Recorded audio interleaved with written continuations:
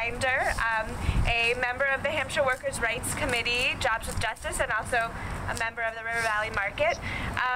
We're gathered here today to celebrate and acknowledge the employers that have signed on to the Right to Organize resolution.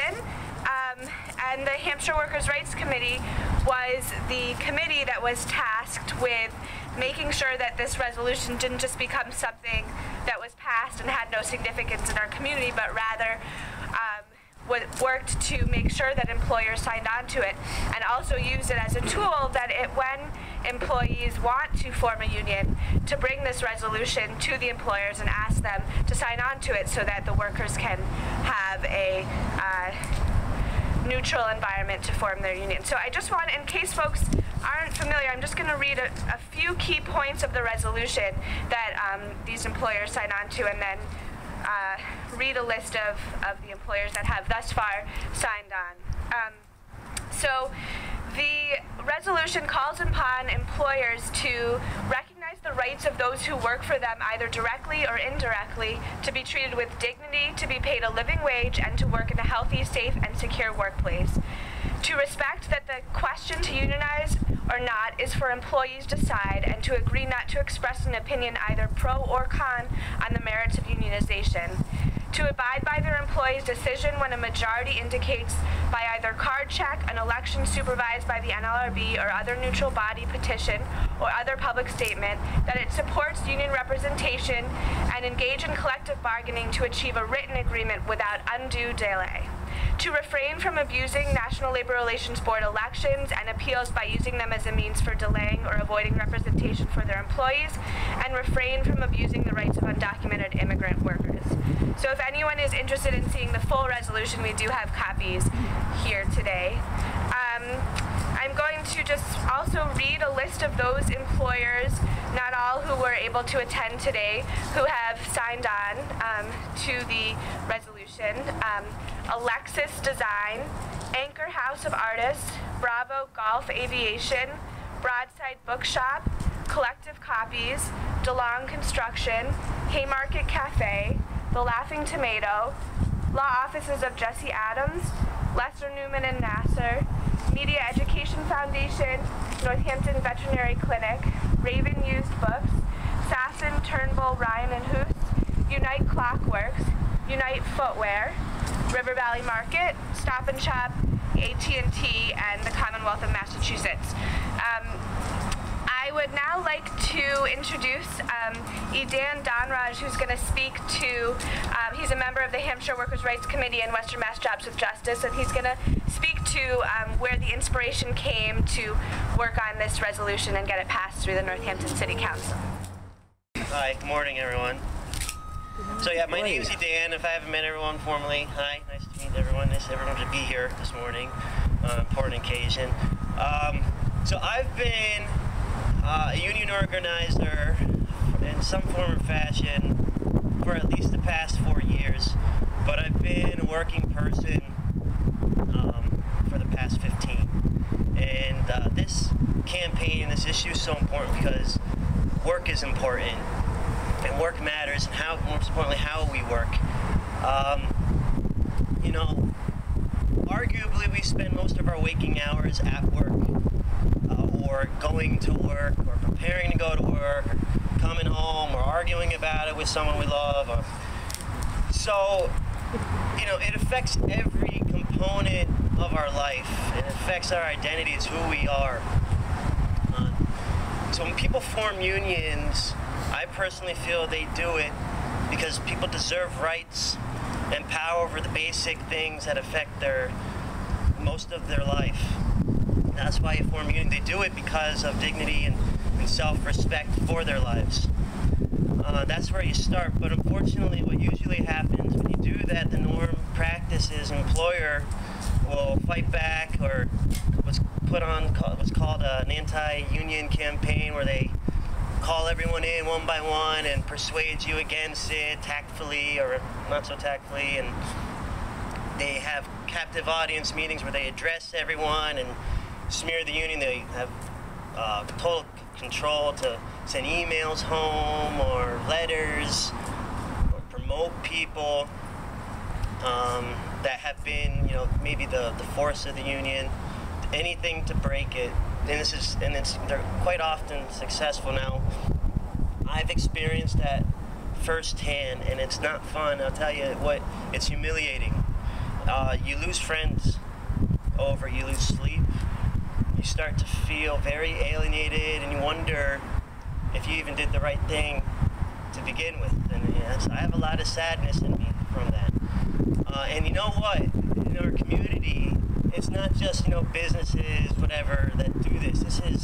This is the norm for nonprofits. This is the norm for so-called progressive organizations.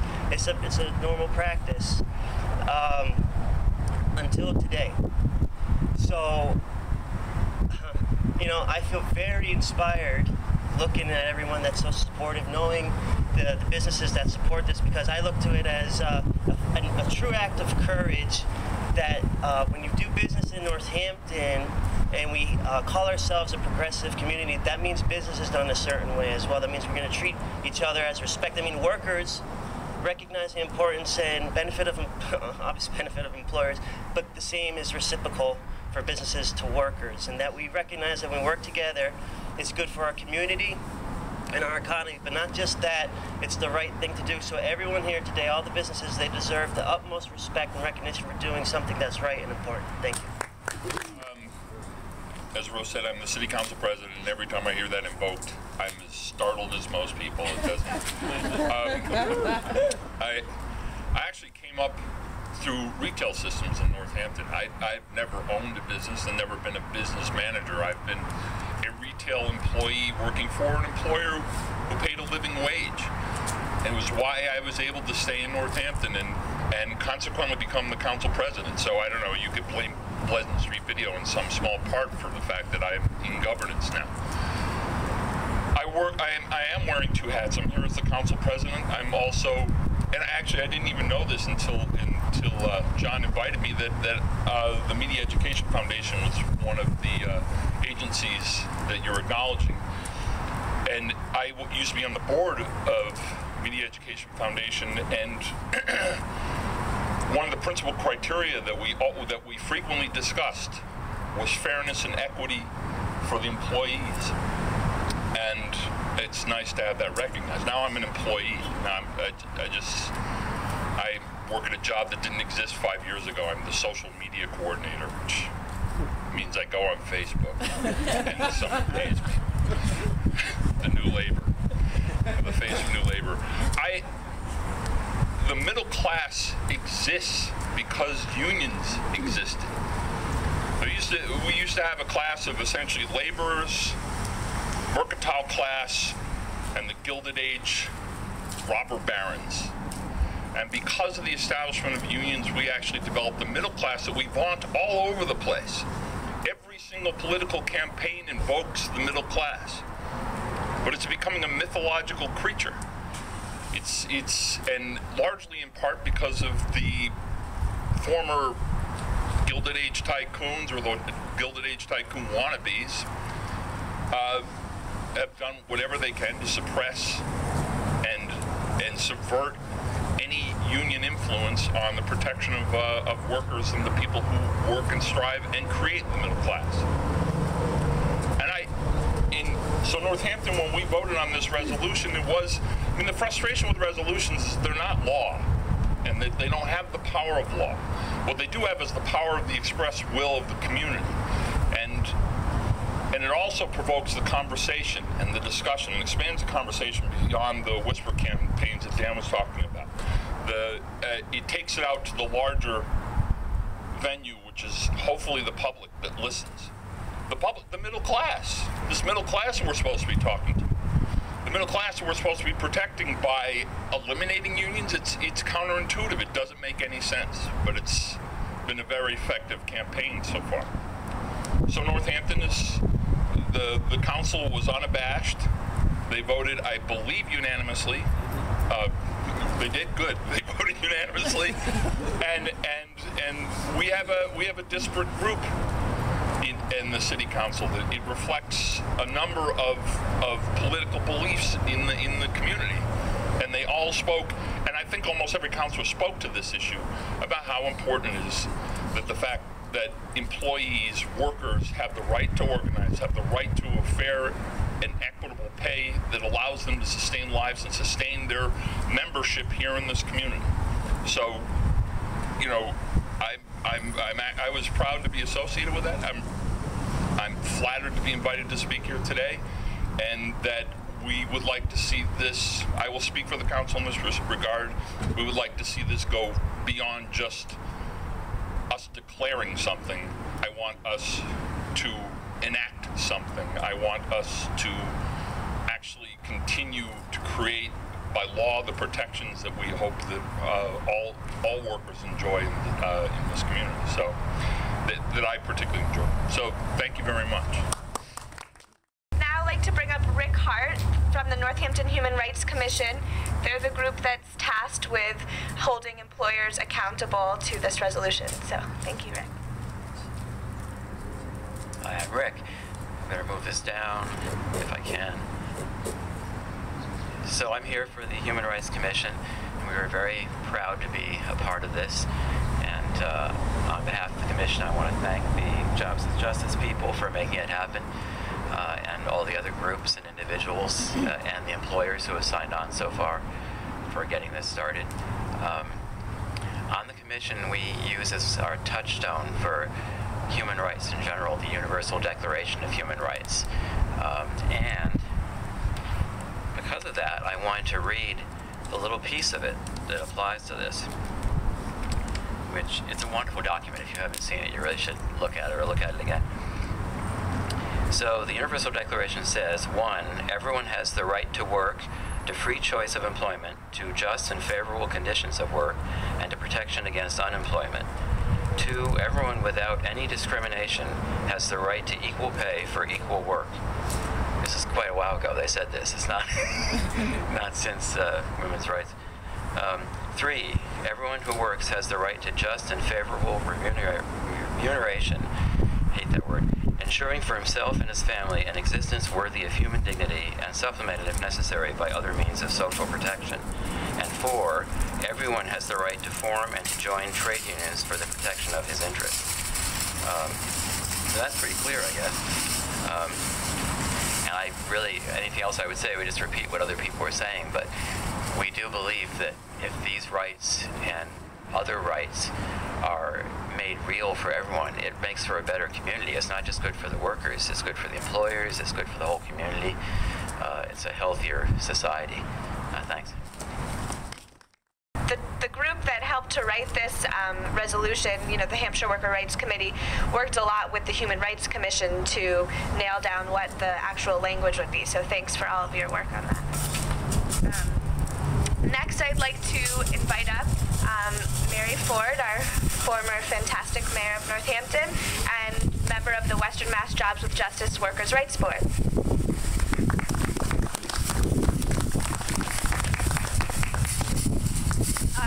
Thanks, Rose. As a recovering politician, this is a topic really dear to my heart, as well as my lifelong personal history of work. So I invite anyone in the group to go like this once I've taken more than my allotted time, because Rose is on the corner of my eye. I want to take off from that statement of the UN. It's actually called the Universal Declaration of Human Rights, and it's fascinating. I checked, it was 1948, 65 years ago, if my math is correct, so I was a toddler. And I suspect that Eleanor Roosevelt maybe was representing the U.S. at the time. But just think about leaders around the world. What we're looking at today, leaders promoting austerity for the public on behalf of rescuing the financial upper level system. At that point in time, when I was a toddler, leaders around the world could come together and talk about the respect for the dignity of the human person person.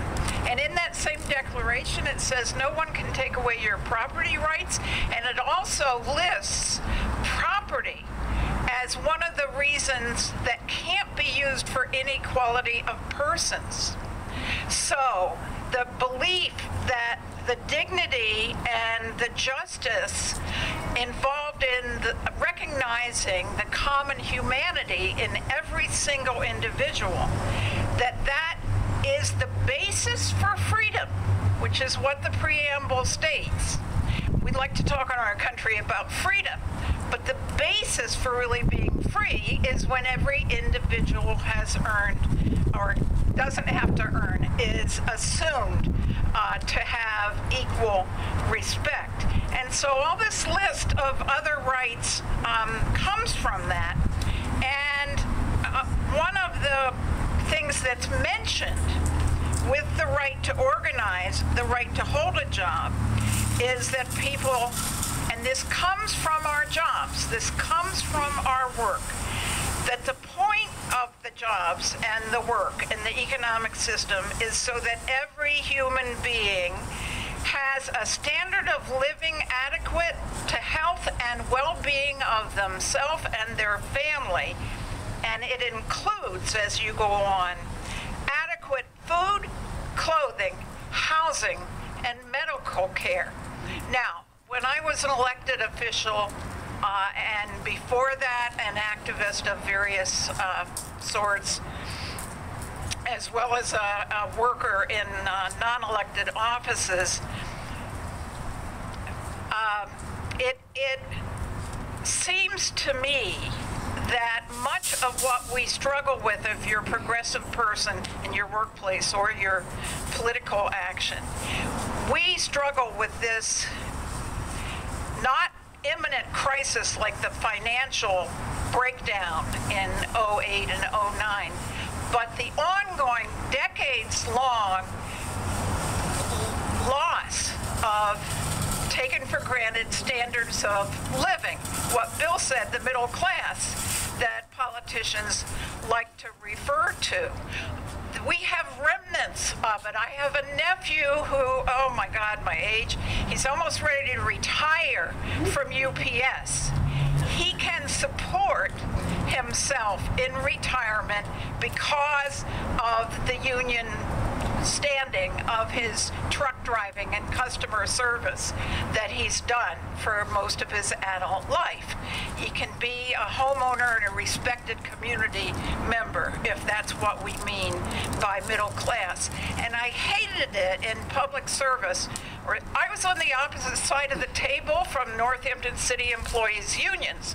But I knew, and people who worked with me in human resources knew, that you can treat those folks with respect. You're as aware as anyone, and more so, of the amount of their life they dedicate to working for the public, and that their unions have to be respected as their legitimate voice. That's federal law, as well as part of the Universal Declaration of Human Rights. And it always bothered me when people, you know, in-laws or people from the public in locally or somewhere else would say, but, you know, their packages are too rich. Their retirement is too generous.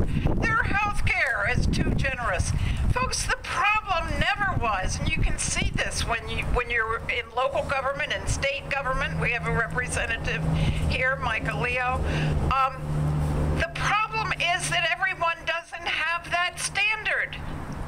And it goes back to, well, I believe in expressing the community voice, and that's why I'm here, and I'm affiliated with the workers' rights boards. It goes back to our employment being the basis for setting up our communities and our families, and all the extra struggles that most of us do to try to rescue the environment, to promote equal rights for all types of families, to make sure that children have the right to education and not lifelong debt if they try to go to college. All those allied struggles start with the fact that we collectively have lost power, the majority of the people, because in our jobs we're no longer represented by unions. So the new kinds of unions may have to be different. They definitely are working with sometimes very different kind of employers. Bill doing Facebook every day probably doesn't have to worry as much about carpal tunnel syndrome as those of us did who spent 8 hours at keyboards a few years back. He can use a stylus or whatever.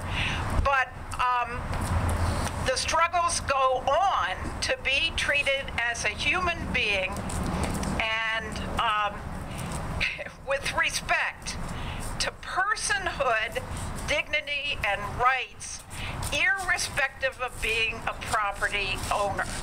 And that's something where we collectively can not only educate our communities in Northampton and the surrounding area, but we can stand with people who face illegal retribution at work and other forms of discrediting and disempowering the inherent right of human beings to have a voice at their work. So thank you. It's great to be. I'd now like to bring up Jeff Jones from the Hampshire Franklin Central Labor Council and also United Food and Commercial Workers Local 1459.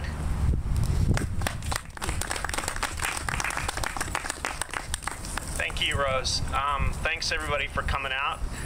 I don't have a lot to say. I would only second what has already been said, especially what Council President Dwight said about it's great to be able to pass a resolution and actually have some enforcement mechanism to see it realized. This is a great step along those lines as far as why we're here. United Food and Commercial Workers is the recognized union here at River Valley Market.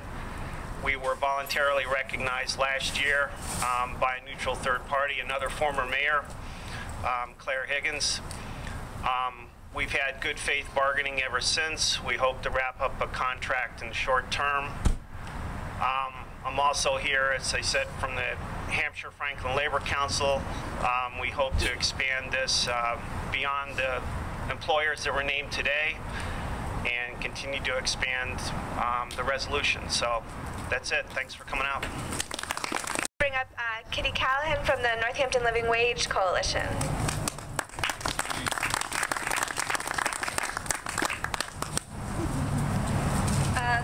Good morning for all of you who are out here in the cold. We've actually, Northampton Living Wage Coalition recently changed our name to Living Wage Western Mass in recognition that it shouldn't just be Northampton that has a living wage, so maybe this campaign may also at some point decide to do that. Our mission is to enable every employee to earn at least a living wage. And we believe that this campaign that is being kicked off today, that furthers that mission. Unions have a tradition of getting better wages for employees and also getting cost of living increases for employees. For low-wage workers who are not earning a living wage, those increases are critical. There are workers in Northampton who are struggling to make ends meet. They struggle to pay their rent, their utilities, and to put food on their tables. So what this campaign does is very important. It's also important, hearing what Idan said about the difficulty of forming unions or joining a union. When he was doing it, I can't imagine what it's like for a low-wage worker to make that decision. And so having employers who are kind of putting down the welcome mat and saying that if you want to unionize, that's okay with us. That's a big step for our efforts in terms of getting every employee a living wage. So So I also want to invite you all to our 4th annual Living Wage Week celebration that will take place on Tuesday, April 9th at 7 p.m. at the Unitarian Society. And if you have a place where you could put a poster, I invite you to ask me for one, because I have a beautiful poster that you can put up. And I hope to see some of you there. Thank you very much. So, we chose to be here today at the River Valley Market because we were really just so happy with our new co-op voluntarily recognizing their employees to form a union, and we thought this was the perfect place to begin our celebration and acknowledging their efforts. So, thank you, Osha. I'm the shortest yet. So I am so happy to host this today. I don't know if everyone knows that the labor movement and the cooperative movement started back in the 1800s with the Industrial Revolution, and they really started together. So we have a long history of working together in different ways to make people's lives better. Back in the 1840s, the very first food co-op that started was started by weavers in the weaving factory. And some of you may know this story, but there were 28 weavers. The only store they could buy from was the company store. And that company store put chalk in the flour. They set the scale to weigh heavy. They cheated the workers, gave them bad food, and there was no other choice. And so the workers got together and decided to create their own cooperative, their own store that was owned by the customer. And the union gave them a contribution to help that get going. So we have a long history of working together. Unions with people working together, workers working together, cooperatives with consumers working together, and the partnership between the two is perfect in food. So I'm very happy to host this. For us, it really wasn't a question when the workers said that they wanted to organize. We welcome that, and we are looking for a partner with labor that builds a stronger community, and we've welcomed the UFCW as our partner in the workplace. So thank you very much, and thank you everyone for coming. Michael Aleo from Lesser Newman and Nassar Attorneys at Law. Nice to see you.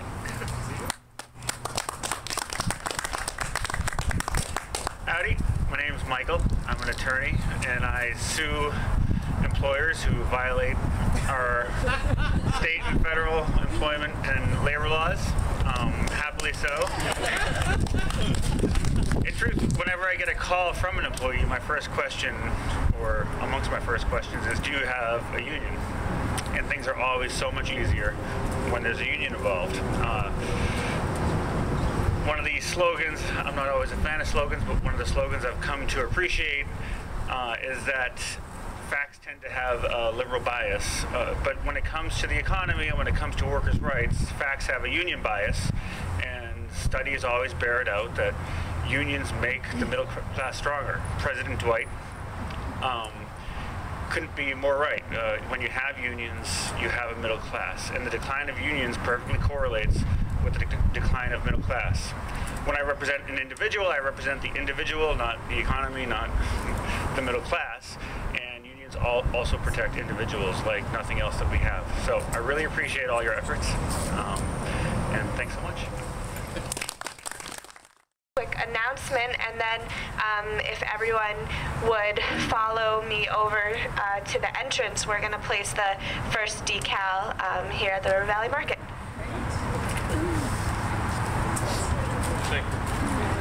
Thank you, Rose. Thank you all for coming. This is quite an event. I'm very proud to be here. This is my neighborhood. I live very close to here, and I've watched this quarry develop since the beginning of its beginning. I'm here today. It's very difficult to follow all of these speeches that preceded me, and I agree with them 100%. I myself am a retired operating engineer. I was with the Operating Engineers Local Number 98 for about 35 years. I strongly believe in the unions. I strongly believe that everyone should be organized for many reasons. But that's not why I'm here to make this announcement. I'm the executive director of Western Mass COOSH, which stands for Coalition for Occupational Safety and Health.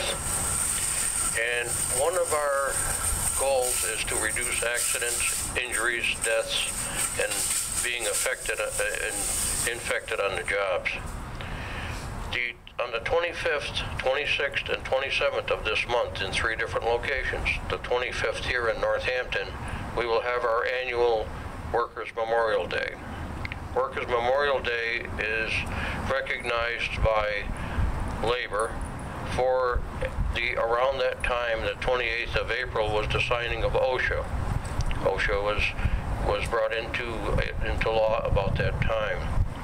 And on that day, on the celebration of that, we usually have a gathering, and we like to recognize in the Commonwealth people that have been killed on the jobs in the Commonwealth while at work or returning from work or going to work. This year, I'm very proud to say, and it's something we've strived for, the list is quite a bit shorter than it has been in the past.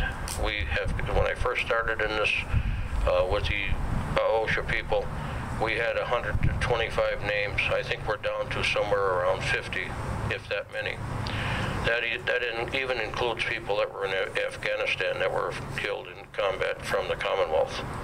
This year we're doing something a little bit more. We're getting into some serious injury announcements. We're also getting into the fact that in announcing the people that have been infected on the jobs by either poisonous or toxic materials, such as asbestos, lead, and that sort of thing. Up until recently, with the campaign of a lot of people, and I have to bring this to you from Dr. David Michaels, who I spoke with just yesterday on the phone. He is the administrator of the OSHA Council for the Department of Labor down in Washington.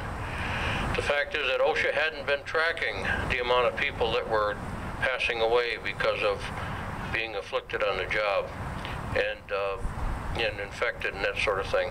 So this year we're recognizing that as much as we can, and it's quite a study. But for those of you that could possibly join us, we're going to be at the City Hall steps in Northampton here on the 25th, which is a Thursday at noontime, and we need all the support we can get. We usually, in Northampton, we have a small parade down Main Street. A proclamation is read by the mayor, and we have the reading of the names at the Hall of Records down on King Street. So I'd like to see as many of you as I can here. Also in Springfield, we're going to be at the Teamsters Hall inside the following Friday at 1 o'clock. And then on Saturday of that week, the 27th, we're going to be at right just off the Main Street in Pittsfield at a park where there's a memorial there set up for the dedication of what we're doing. And I'd like to see as many of you there as I can because we need support. It's quite an event. Thank you. Follow over to the entrance and we can place our first decal. Straight? I don't know, I'm taking pictures. Good. That's good. Yay! Yay! Oh, wait, I'm not back far enough. I know, I'm like, wait, that's a really big sign. Daddy!